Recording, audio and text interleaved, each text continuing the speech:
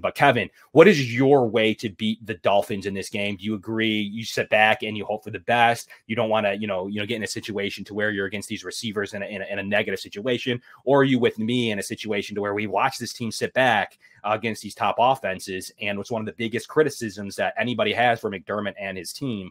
What is your opinion of that, Kevin? Where do you stand? Like, what is your way? If you were to think of a way, what do you want to do to beat the Dolphins?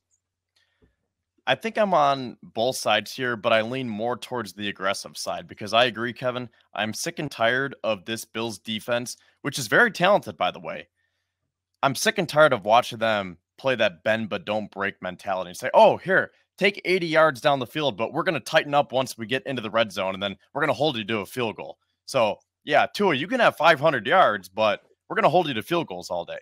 No, that's got to stop because this defense is very good at what they do, and we've been seeing that the last 3 weeks. But I think you have to have balance with everything that you do because if you're too aggressive, then they will make you pay for it. So I don't know if you guys are ready to get into this yet, but I'm going to get into the specifics here about what I think the Bills can do to try to balance that out. And that is have Kaiir Elam active this week. I'm not saying he has to start. I'm not saying he has to play over Christian Benford, but I want to see some press man coverage. And let me just get into some stats real quick.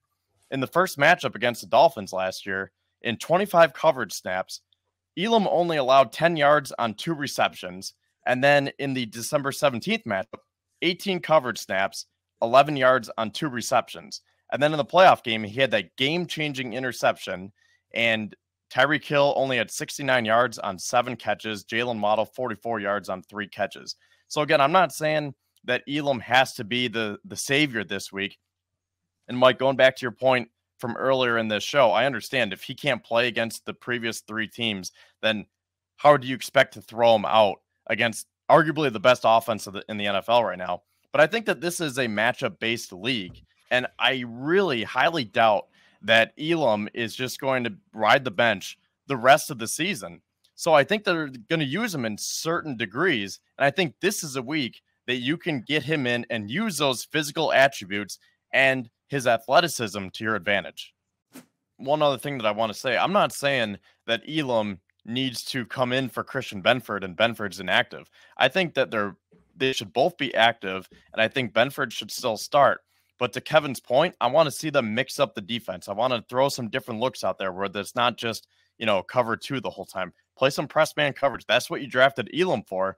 So, Benford can start the game, and then you have some different packages where Elam can come in, get right up on the line of scrimmage, because there's a lot of pre-snap motion that the Dolphins are running right now. And I don't think that this is a time that you can just sit back and wait for them to make the move. You go make the move yourself.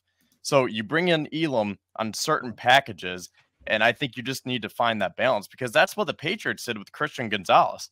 I mean, they played press man with Christian Gonzalez, a rookie corner from Oregon, and I'm not going to say he did a stellar job, but he was pretty solid against the Dolphins offense that only scored 24 points that game.